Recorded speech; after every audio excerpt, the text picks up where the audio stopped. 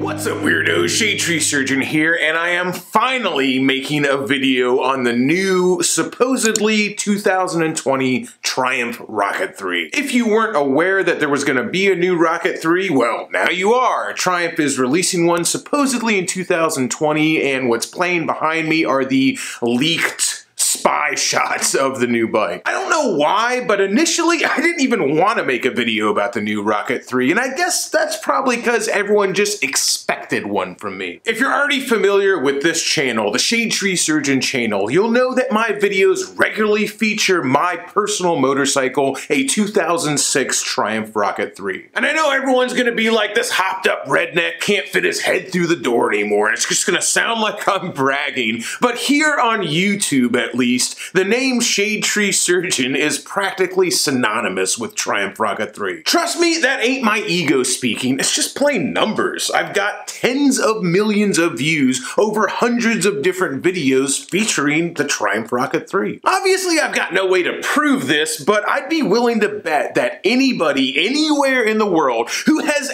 ever typed Triumph Rocket 3 in the YouTube search bar has seen at least one of my videos. So when a brand new redesigned Triumph Rocket 3 comes out, of course I have to make a video about it. And that's exactly why I didn't want to make one. And that's because anytime everyone expects me to make a certain type of video when they think you have to make this video, that's the kind of shit that makes me dig my heels in and say, no thanks, Chief. I make YouTube videos for fun, man, not because I have to. But talking about motorcycles is what I like to do here, and I've certainly got opinions about the new Rocket 3, so I decided it was time to just get the fuck over myself, set my ego aside, and make a video on this motorcycle. So I'd actually been aware that the Rocket 3 was getting a redesign for a few years now, even though I'm pretty sure that old Shadetree is persona non grata with the top brass over at Triumph. I do know a few people who work for the company. So I knew this was coming, but I had no idea about any of the specs or what it was going to look like, besides the fact that it was going to have a bigger engine. Honestly, I'm impressed with the way it looks. They've really just made the whole package look faster and sportier. When you look at the original Rocket 3, it looks like some sort of alternative future steampunk and mutant locomotive.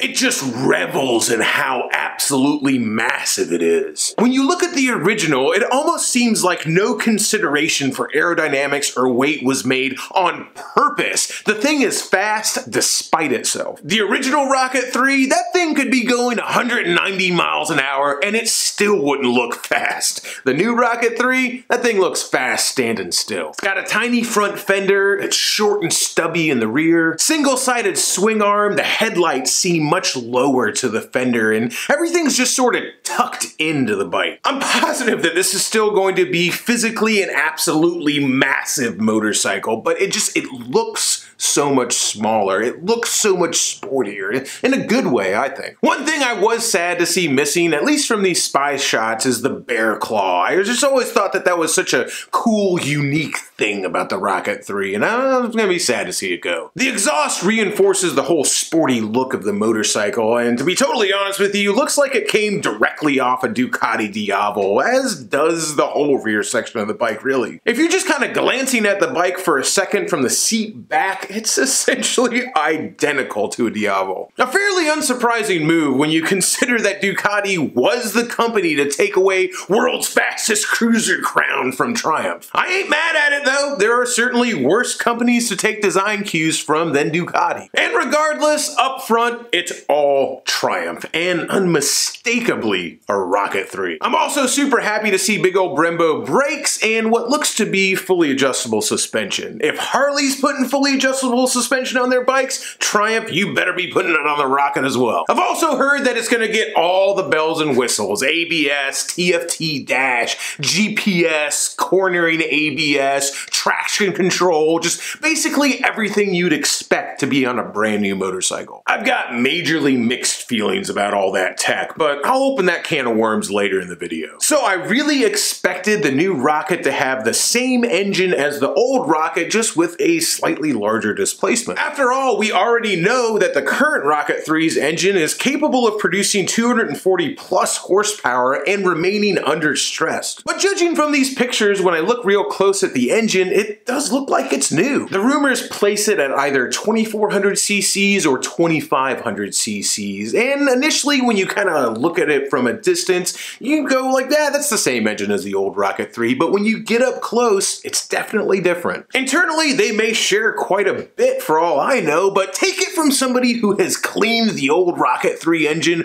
more times than I can count. These are most assuredly not the same cases. At least up top, when you look at the bottom end, it does seem pretty similar to the old one. Even more rumors say that it's going to be pushing 180 horsepower and just as much torque, maybe even more. But of course, this is all speculation on my part, fueled by rumors on everybody else's part. So, to be totally honest with you, only time will tell what all the actual specs, facts, and figures will actually be. But enough about all that garbage. Let's talk about how the new Rocket 3 makes me feel. And now, Deep Thoughts by Jack Handy.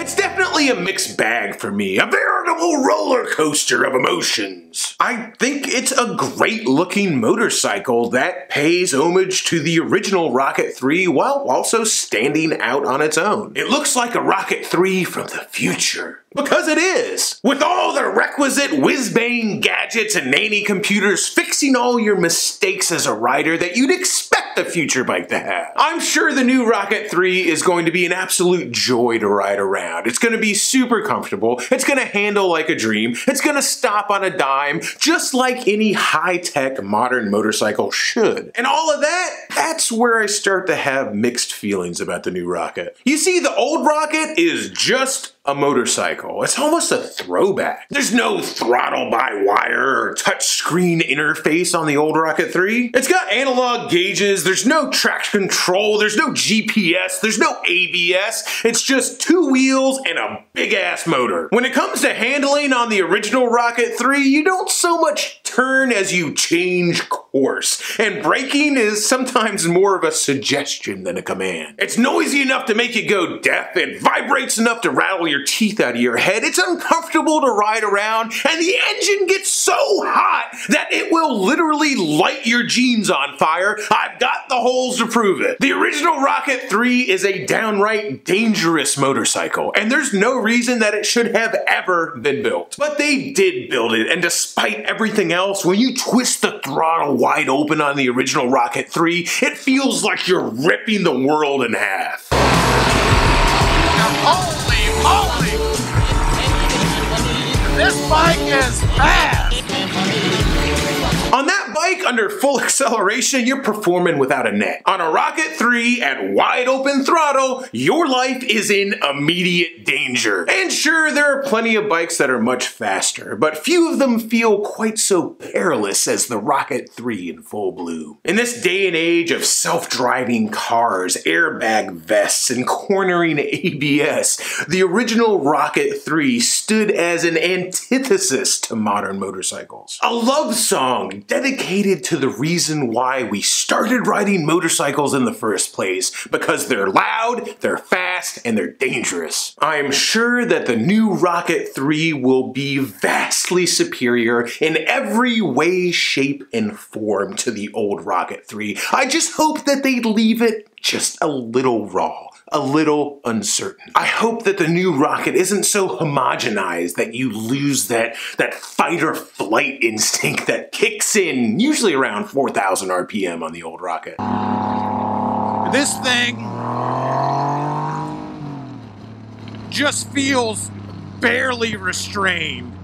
I'm in danger. I hope that this new bike is still dangerous, because to be totally honest with you, that's what I love about the Rocket 3. But honestly, where I'm concerned anyway, this is all really just a hypothetical exercise, because what comes along with modern amenities is modern price tags. I'm sure that the new Rocket 3 is going to be pushing 20 grand, and that is astronomically out of my price range. I paid $5,700 for my Rocket 3 when it was 3 years old and had less less than 5,000 miles on it. Something tells me that ain't gonna be happening with a new one. So unless Triumph wants to give old Shadetree Surgeon a brand new rocket out of the kindness of their hearts, I really doubt that you'll ever see me on one. And that's another reason that the new Rocket 3, it's just all kind of bittersweet for me. Sure, it's incredibly exciting and I'm super happy that Triumph is still committed to putting absolutely ridiculously monster-sized engines in between two wheels, but I can't afford one, so what does it matter to me? And on top of all that, it is the death knell of this high-powered mutant dinosaur of a motorcycle that was the old Rocket 3. They don't make them like that anymore, and they probably never will again, so yeah, it's a mixed bag for me. Anyway, hope you guys enjoyed this video, and if you did, leave a like on it for me, share it, and consider subscribing to the channel. It really does help me out a lot. And please, leave a comment telling me what you think about the new Rocket 3. I may not respond to every comment, but I read every single comment that gets left on every single video that I make. And if you want your opinions to get read by somebody in the industry, I have it on good faith that a lot of industry people watch these videos, so you'd be surprised who might actually be reading what you say. So let me know what you think, let Triumph know what you think, and let me know if you plan on getting a new Rocket 3. Until next time, y'all, keep it weird.